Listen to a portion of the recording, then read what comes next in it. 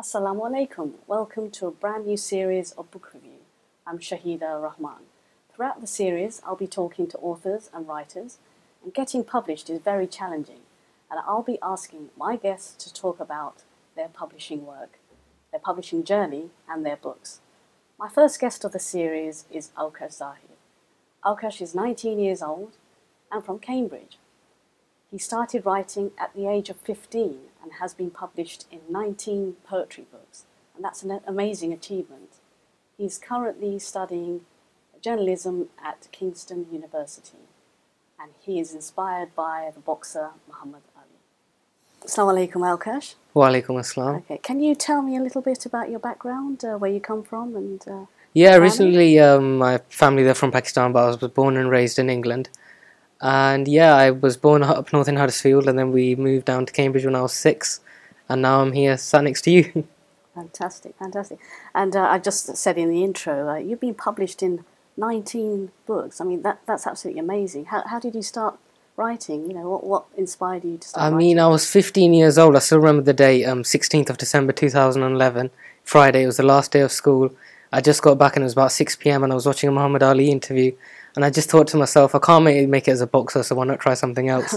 And, you know, he was famous for his poetry as well. He used to do a lot of writing about his fights, and that just inspired me to give poetry a go. But never did I have any real intentions to make a career out of it. It just started as a bit of a joke, to be honest. Fantastic, fantastic. And your books, you know, as we said, 19 different books. What's your favourite poem, your favourite one that you've actually written? My favourite one would probably be a poem I wrote about bullying. That's been published, I think, in 5 of the books out of the 19. And that was probably my favourite because it got a lot of attention by newspapers and a couple of television shows as well. So it really lifted me up career-wise. Right. I mean, is that based on your own personal experiences? Oh, no, it's not. It's a lot of people think it is, but, you know, I have a lot of young cousins and, you know, I see what they go through. I visit schools, I do tours, you know, like you've done as well. And you see, you know, what goes on, and that sort of inspired the poem. Yes, I mean, do you get children asking you advice about... Yeah, I mean, in one particular case in 2013, January 2013, a child actually spoke about how his bullying was giving him suicidal thoughts. I got a private message on my Facebook page.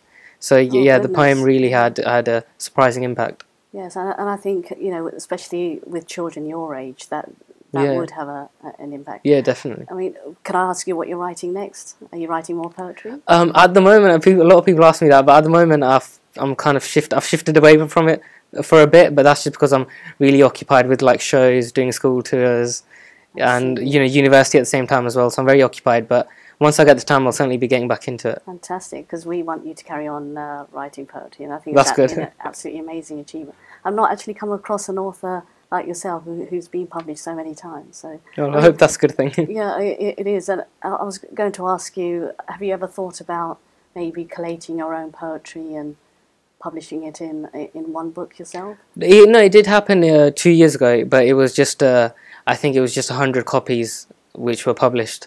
So it was just a small sort of stack which the publisher United Press kindly made for me. But yeah, I'll definitely look into it, you know, especially in this competitive climate. It's hard to get your work out there, but hopefully, you know, in the coming years, definitely, inshallah. Fantastic. And as I said before, you're studying journalism. Yeah. Was that part of because you wanted to carry on writing? You know, journalism is a completely different... yeah, it is a different form, but I guess it all links in with the sort of media world, which I'm now in because of the platform poetry has created for me. So it's just generally just a backup plan in case things don't work out and, you know, the poetry books fail. At least I have something to fall back on. Great, fantastic. Well, you've got one of your books here today. Can you tell us a little bit more about it? Yeah, this is Men of Words, and it's actually a compilation of the top 10 male authors in 2013, judged by publisher United Press. And thankfully, they kindly put me in it. They dedicated a chapter to me, and I think I was 16 when I got published in this. So, yeah, it started from there. I see. Have you ever come across an author like yourself, where you can compare notes and talk about your own? I haven't, and I think that's probably the reason why. I mean, if I had more competition, I think I'd be probably more successful. That's what competition brings. It brings success. But I don't bump into other people like me. I think if I did, I'd be inspired to compete with them and then try even harder in what I do. So it's a shame that I haven't, but I wish I did. Fantastic. No, it's great. And I'd really like you to read one of your poems. So could you please? Yeah, sure. The poem I'd like to recite is a poem I actually wrote while I was revising for my GCSEs. So I was 15, I think it was May 2012. And this poem is called Effort. And shall I go ahead? Yes, please do.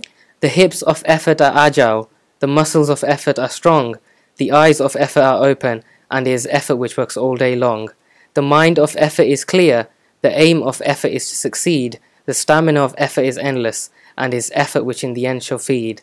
The heart of effort is touching, the lips of effort are sweet, the colour of effort is rainbow, and is effort which leads to a treat. The power of effort is eternal, the intention of effort is to progress, for effort never looks back, and is effort which brings you to success.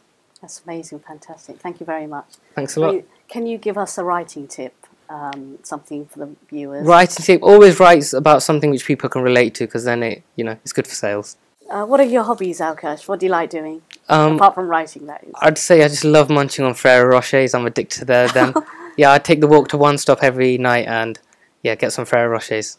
Bad habit. I mean, I don't recommend it to kids out there, but I've got a bit of a sweet tooth as well. You're a model, aren't you? Yeah, I mean, well, I don't know how it happened, but yeah, I mean, I've done a bit of work with a few retail companies, and so it's nice to get out there in that sense as well. Fantastic, fantastic. And what else do you like doing apart from writing?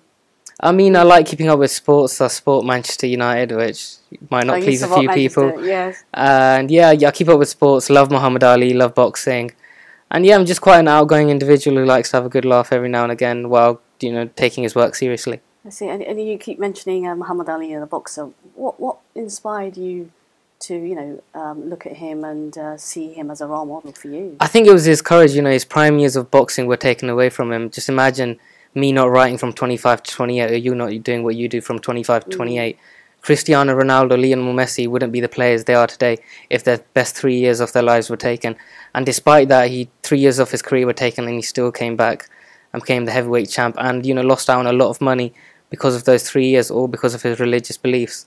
So that shows a lot about the man. I mean, I know quite recently you tweeted to one of his managers, didn't you? Yeah. About your poetry. And I didn't get anything back, but when you're as famous as Ali, it's hard to get a response. I mean, do you contact him at all with your poetry? When I was 15, I got in touch with his centre. He has a museum in Louisville, Kentucky, which is the size of like your average John Lewis.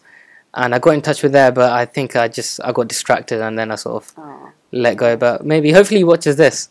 And then we'll get in touch. You should get in touch with him. I will, yes. Hopefully he can get in touch with me. Fantastic. And do you actually have a website? Can you tell us some... I don't have a website, but, social networking's big these days, Facebook, Instagram, Twitter. I'm lucky to have a unique name, so Aukash, A-U-K-A-S-H. Just plug that in all social media and you'll find me. Okay, what makes you different from other writers and poets your age? Well, I don't know, the stereotype of, writers in general is that they're a bit grizzly, never shave, shower once a month, so I like to think I'm a bit different from that. I like to maintain myself and stay fit and healthy. Fantastic. And about your further writing, do you plan to write any more poetry, or would you move into something different? Well, in life it's really hard to plan these sort of things. Anything can happen. When I was 14, I didn't know a year later that I'd be published in books. When I got published in books, I didn't know a year later that I'd be on TV and radio. So things always change, circumstances change. Family, friends, they can all have lots of influences on you. But at the moment, I just want to focus on my education. I want to write at the same time, continue making public appearances. But where life will take me in 5-10 years' time, it's hard to judge. I don't know what I'm going to eat tomorrow. Absolutely, absolutely. And regarding poetry, I know Ferrero Rochers, I'm going to eat them tomorrow. Yes, okay, that's good. I mean, with poetry, a lot of people who do write poetry, they like it to rhyme. Now, do you write a lot of rhyming poetry, or is it? Yeah, most of my poems do rhyme. I'd say about 90-95% of them do rhyme. I mean, that's quite just because, difficult, isn't it, to match those words? It is, but I'm lucky that it doesn't naturally come to me. It's not something I have to put effort in for. Oh, okay. But I just think, when it rhymes, it just gives that little extra bit of flow. But that's just my personal preference. Fantastic. Different people like different forms of writing. Yes, absolutely, absolutely. And as I said, it's a fantastic achievement, and we'd really like to see you write more poetry and be published. Thanks a lot. Hopefully it all goes well for me. Thank you very much, Aukash, for being here today, and it's wonderful to hear your writing and what you plan to do next, so thanks very much. I'd like to end today's programme with a famous quote from Stephen King. To write is human, and to edit is divine. So we've come to the end of the show. Thank you for watching. Until next time, goodbye.